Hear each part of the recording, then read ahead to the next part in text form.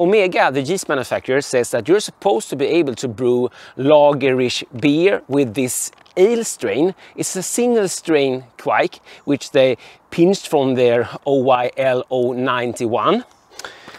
So let's just try it out.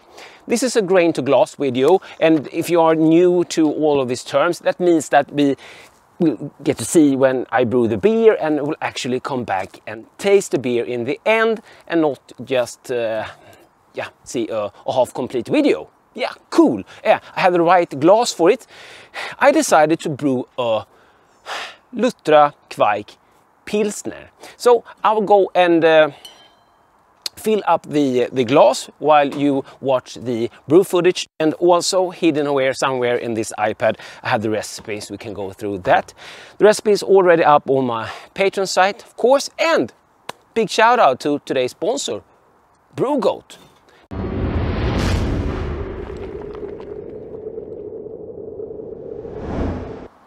I'm Dr. Hans, this is Dr. Hans Brewery. If you want to learn with me how to become better at beer and brewing, consider becoming a subscriber and hit that little bell so you get notifications when I put out a new video. And of course, like the video, share and all of that.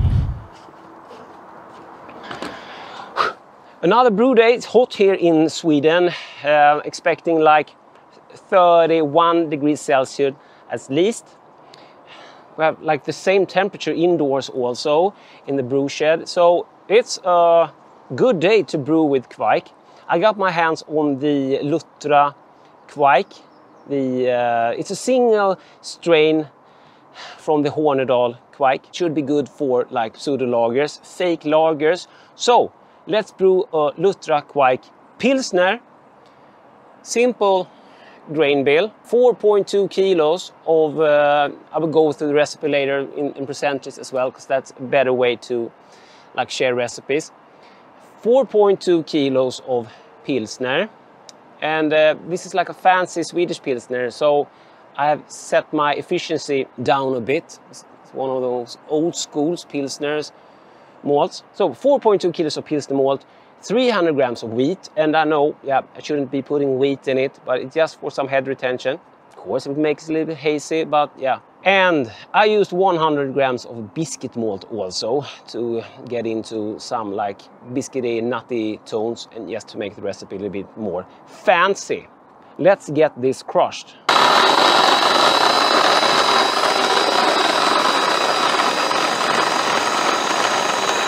Let's get some epic close-ups.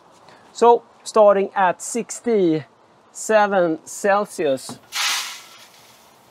And we're live streaming today on Patreon and the membership, YouTube membership. You want to see some mash porn? Yes, you do.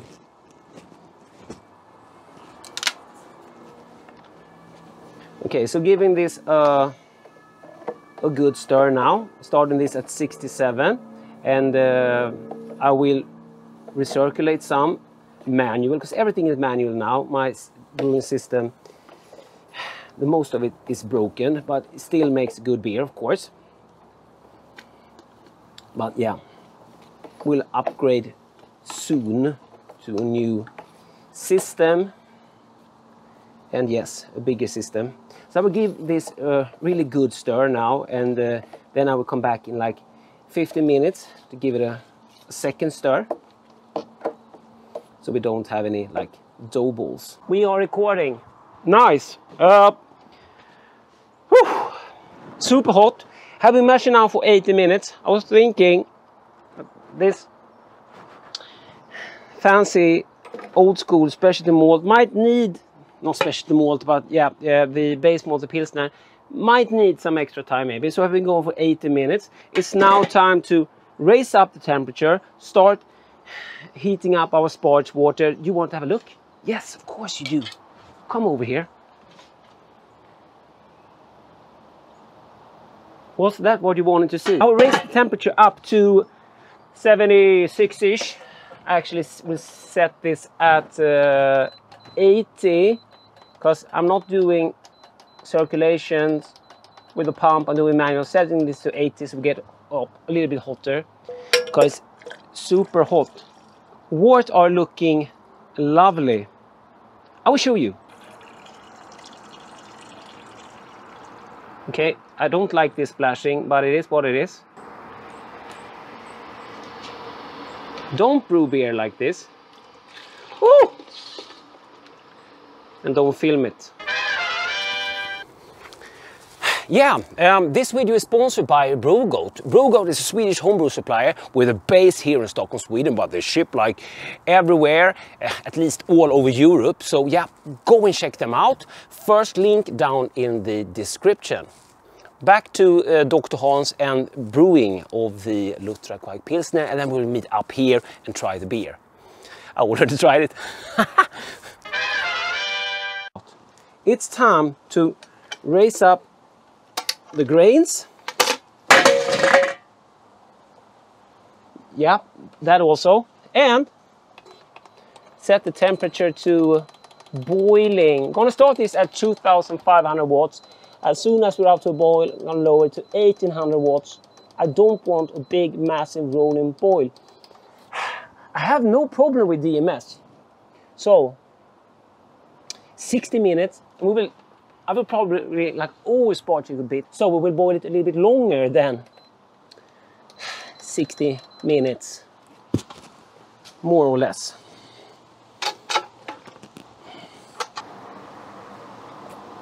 I don't just want to raise up the whole pipe, have all the splashing and dripping, so taking it slow.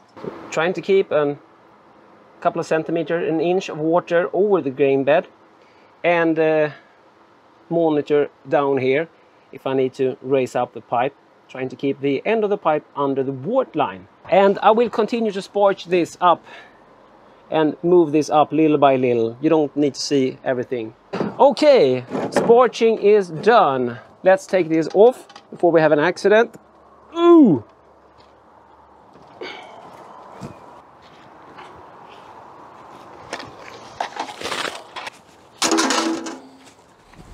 I think we are actually boiling under there. I need, what are you guys calling them? I need my slotted spoon. I like to skim off this dirty. I wanted to do it a little bit earlier, but yeah, it's more satisfying when it's actually, as you see, starting to boil below down here. I'm still on 2500 watts, so I will lower that to 1800 watts. I don't want to boil it too hard. It only darkens the beer, and I want this to be a bright beer, light in color. I have a mark here which says max. Can you see it? I will boil it down to that mark, and then I will start our timer for 60 minutes. So we will boil it a little bit later. Actually, this will more like simmer than actually be boiling. See if we can keep the insulation on, because I just want like a slow simmer. DMS escapes very easy, so it's not an issue really. Okay, I have been boiling for a while, down to the max mark there. Here we have 20 grams of pearly hops, goes in at... Should we use hop spider? Why not? Let's use a hop spider. 20 grams of pearly goes in at 60 minutes. Boom! Let's start the timer. 20 minutes left of the boil, in goes the second hop addition. We have 15 grams of Hallertau, 15 grams of pearly hops going in. Nice. Also, we should add some Protaflock and yeast nutrient. Half teaspoon of yeast nutrient going in, like 19 minutes.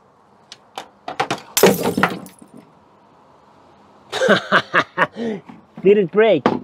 No, we're fine. And also 1 milliliter of Protaflock going in also. You should maybe like stir that in also. Okay, 60 minutes are up. Flame out. Let's add the hops, final addition. Put the lid back on and start chilling this. The water comes from my nearest lake. It is about 25 degrees Celsius, so it won't get super cold. But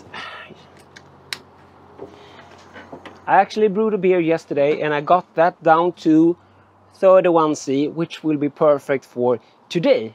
Okay, so we have chilled the wort down to 30 Celsius. Doesn't gonna come any lower than this, but we don't need to because we are fermenting with the Lutra Kveik yeast. In the shed is 29 degrees Celsius, so we're very near that temperature. Plastic bag on this to protect against the sun. The gravity here is 1047.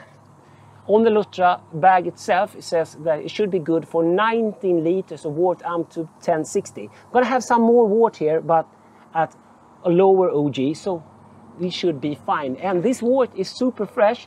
It's the 26th of June today, and this was packaged the 17th of June, just one day before my birthday.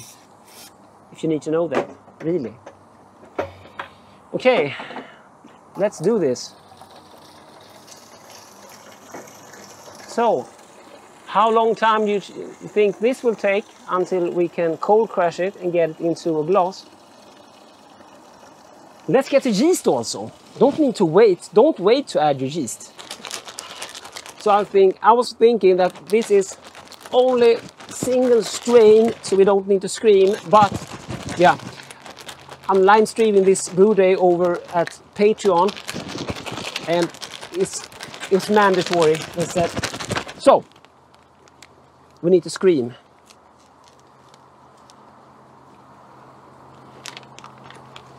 As the yeast goes in. I don't want to disturb the neighbors. That will have to do.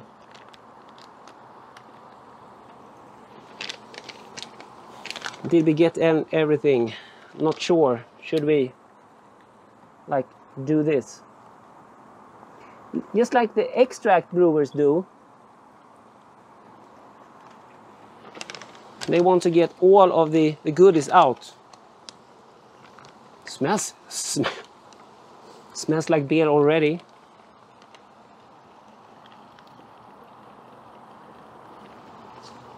Should I save this for the thumbnail? Maybe. I'll wash it. Okay, so almost done. Need to oxygenate it. Will I do the sheet way today also? Maybe. How much did we get? Do I have a metering stick on this? Yes, I have. Yeah, oh, we got 24 liters. 24 liters. That's way more than it's supposed to be. But it's only at 1047. So we should be good.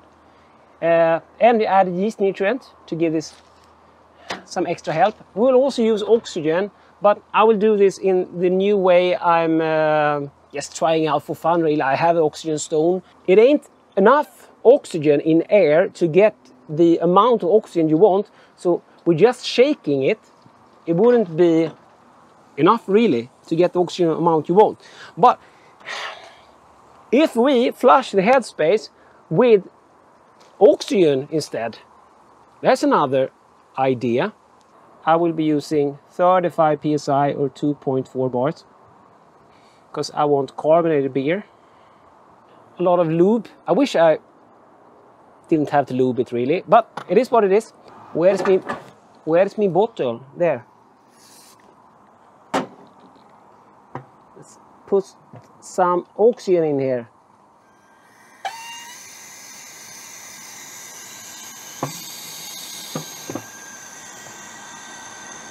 There should be a lot of oxygen in here now. So if you just close this now, the oxygen content in there is so much higher than if it would just have been air. So now, okay, closed. So if we shake it now,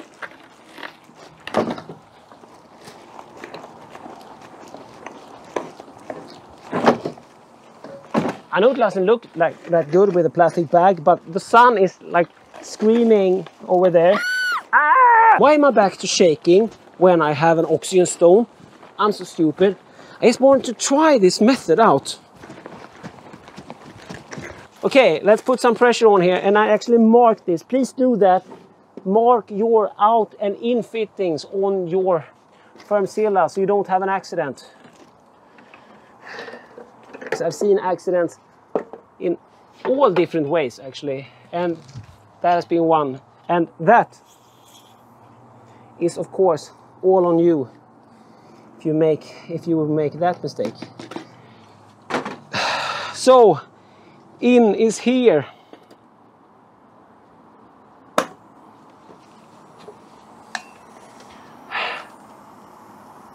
Certified PSI, 2.4 bars. No one remembers the coward.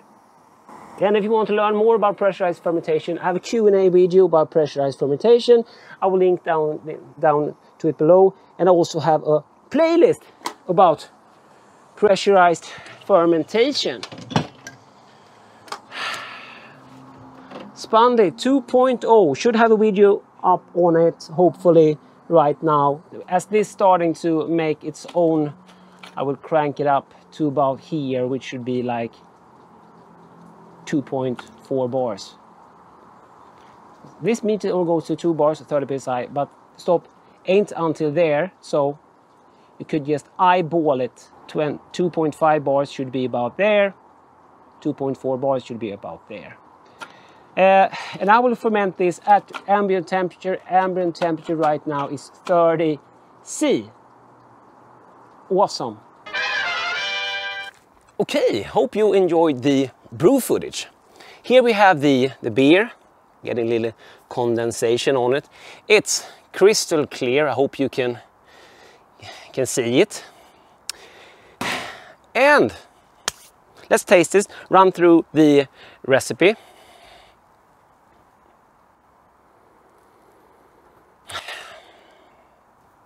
It sure smells like lager. If it looks like a lager, smells like lager, and if it tastes like lager, is it a lager? No, it's not a lager. But you sure could have fooled me. So far. It was a deer. Yeah, there's a lot of wild critters here, including me. Cheers. Oh, should we comment on the appearance? We have a straw-colored beer, one finger, white, quite tight head, but it was bigger when I poured it, so it has died down a bit. Maybe we could carbonate a little bit more, so maybe I should put some gas on it. Really looks nice.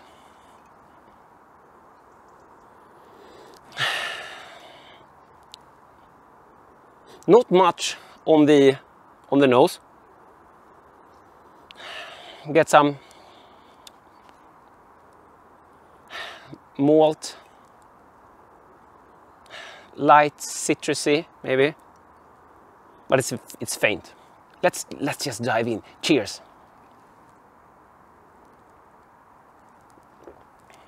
Super clean.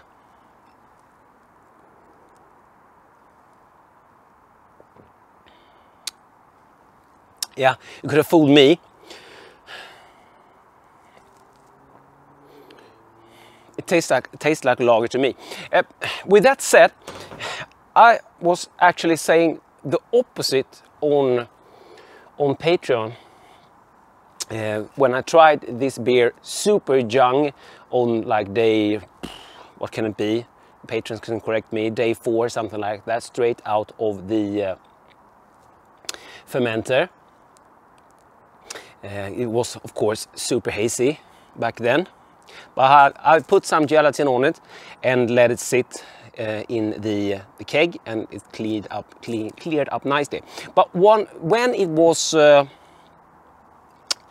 super young, like I said, on day 4, 5, and yeah, it was more like an ale to me than a lager. But with a little time on it, it can really fool me that this was brewed with lager yeast. Really nice beer.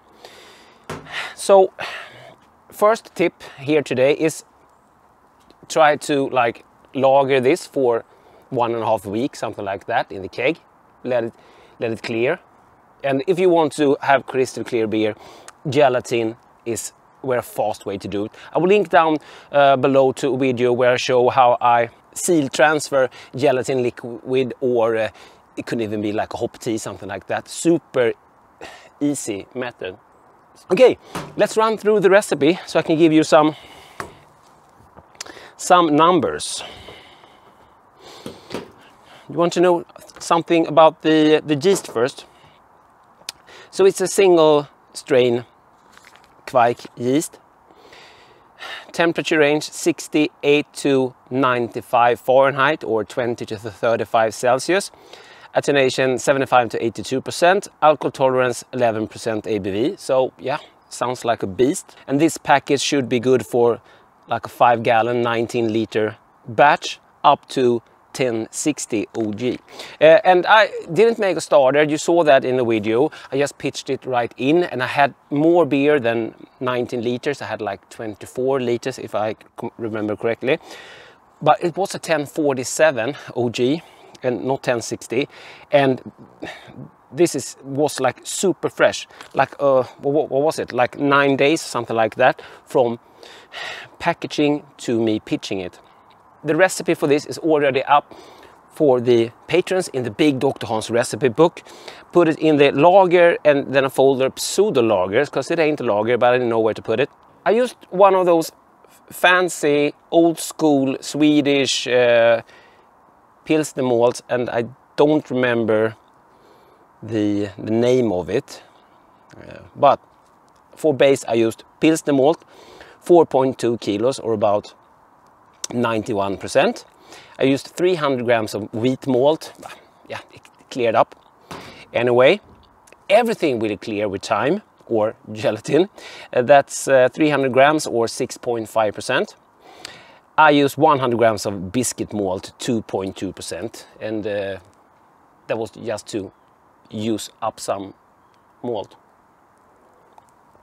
Really, and as I think I said that when on the brew day, to make recipe a little bit fancy. I mashed this for 80 minutes at 67 Celsius and did a mash out at 76 Celsius for 10 minutes. Fermented this at like room temperature, fluctuating between 25 and 30, but I used a little heat in the air on day 3 to put it up to 30. Was fermented at, that was a bug, fermented at 35 psi or 2.4 bars. I added 20 grams of pearly hops at 60 minutes. I added 15 grams of halibut and 15 grams of pearly at 20 minutes, and I flame out the same additions, 15-15. Halibut, Mittelfru and pearly hops.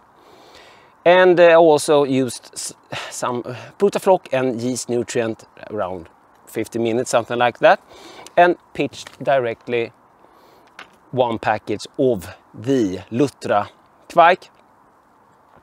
Fill the headspace with, yeah, you saw that, fill the headspace with, yeah, we should look at more numbers. Fill the headspace with oxygen and shook it. Don't peek at my pin code. How many times do I have to tell you that? OG1047, FG1010. So, nice. So this comes in at 4.9% ABV. Nice! I have a second video coming, brewed another lager with the same yeast on that yeast cake. So we'll see if we will make a grain to glass video of that also. If you found this video helpful or amusing or in any way a good experience, consider supporting me on Patreon or channel membership, or just buy me a beer. All links down below. If you haven't already, consider becoming a subscriber. Do hit that little bell so you get notifications when I put out a new video, and of course like, share and all of that. Thank you so much for watching. DrHans out. See you in the next one.